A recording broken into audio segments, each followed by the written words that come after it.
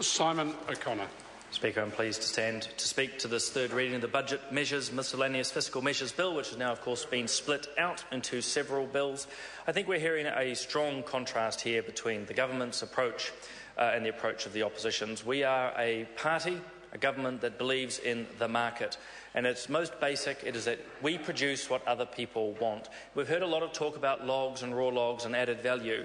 The thing is that if there was a demand and drive for added valued wood products, there would be a market for it. Not an arbitrary decision by Moana Maki and friends to just back it. And you've got this funny contradiction that's been going on here today as well about supposedly the government backing winners and losers. Yet if you've listened to the other side, they are choosing who they want to back as winners and losers.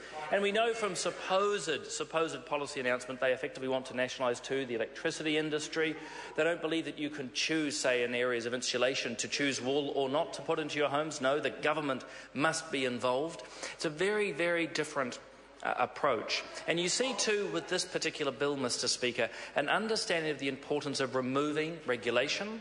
And you see that around things like tax duty. Yeah, it's a small amount. Even in total, it's only about $4 million a year. But this is a government committed to removing stumbling blocks, be they large or small, to make it more efficient for New Zealanders to do business in order ultimately to look after their families. And that's another element that we looked at in the first bill around this budget debate.